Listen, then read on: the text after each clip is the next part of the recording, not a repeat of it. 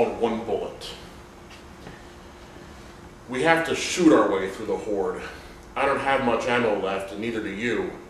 But each time we kill one with a bullet to the brain, the others hesitate long enough for us to make some progress.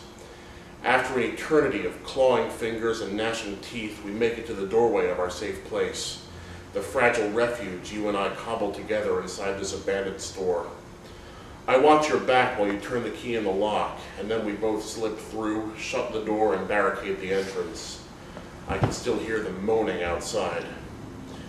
You sit on a crate full of canned food, bury your face in your hands, and mutter something about thanking God we made it.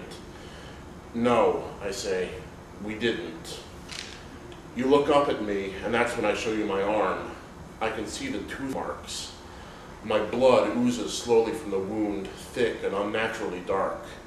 I can already feel the infection burning, climbing up to my shoulder like cold fire. You jump to your feet and back away, clutching your revolver.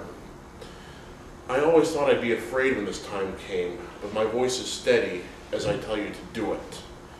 You look at me like you don't understand. You have to, I say. I used all my bullets outside, but I know you still have one left. I counted. Do it, I say. Shoot me now before I turn into one of them. I can feel it inside me, in my veins. Do it. Our eyes meet. You slip your finger around the trigger and raise the gun. I close my eyes.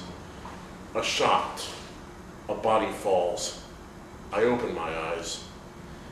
There you are, lying on the floor. You're still holding the revolver, the muzzle inside your mouth. Your blood and brains are scattered behind you. As the change comes over me, I kneel beside your body and begin to feed. You taste like cowardice.